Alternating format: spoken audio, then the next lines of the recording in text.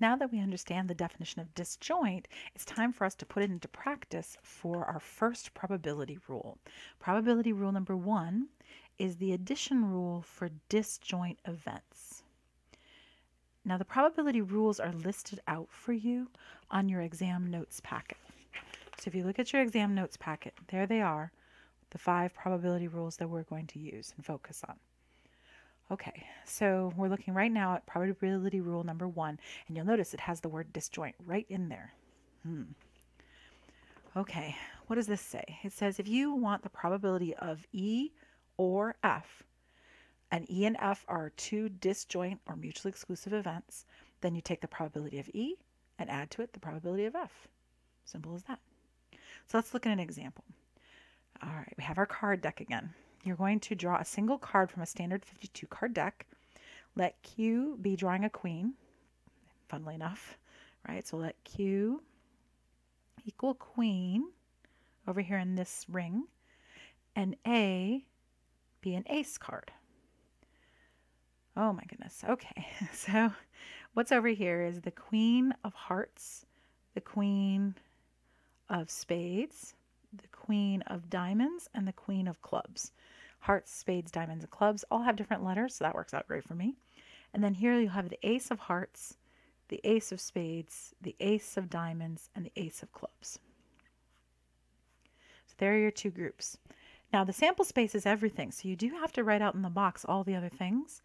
So we want, let me think, 2 through Jack and the King. So we want 2 through Jack and King of hearts, 2 through Jack and the King of spades. Oh, I'm running out of space up there.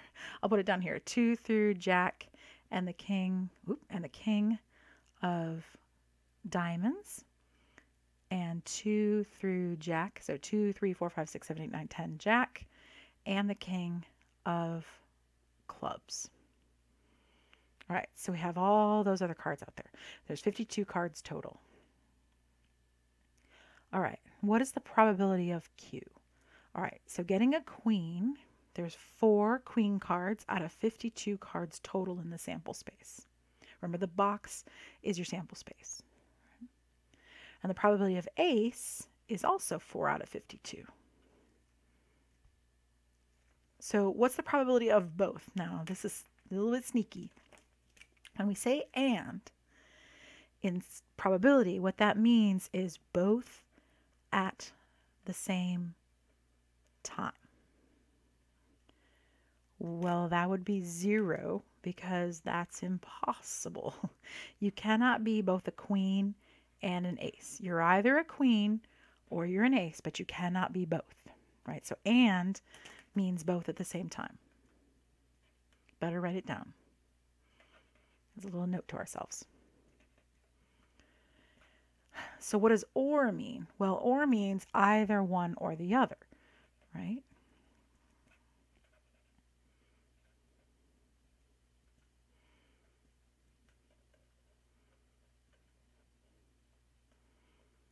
So it's either one or the other. Or technically both, but both was impossible for this particular one. But I will mention or both, even though both was not actually possible in this particular case. All right, so, well, the probability of a queen is 4 out of 52. Matter of fact, I'm just going to write it this way. This is, according to rule number 1, it's the probability of queen plus the probability of ace, which is 4 out of 52 plus 4 out of 52, right? That's what the the addition rule for disjoint events says. You can just add, right? If you want the probability of queen or ace, you take the probability of queen plus the probability of ace. They're disjoint, so you just add them up. And this is where fractions are convenient. Remember how I mentioned a long time ago, there are times when actually fractions are more convenient for us? This is one of those times. They have the same denominator, so you just add the numerators. So 4 plus 4 is 8, so it's 8 over 52. I'm not particularly interested in reducing it down. If you want to reduce it down, you can. One, you could come up with a decimal.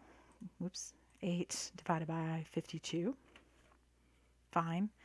You can also make a fraction of it by hitting the math button and then hitting number 1. See number 1, convert to fraction, and it'll change it to a reduced fraction, which is 2 out of 13. Again, I don't particularly care about it, but if you want to know how to do it, that's how to do it. In Desmos, it's even easier, because in Desmos, if you type 8 divided by 52, and you see over here in this little left button, it has a little fraction thing. You just click on that, and it turns from a decimal to a fraction to a decimal to a fraction. Simple as that. So it's 2 out of 13 right there.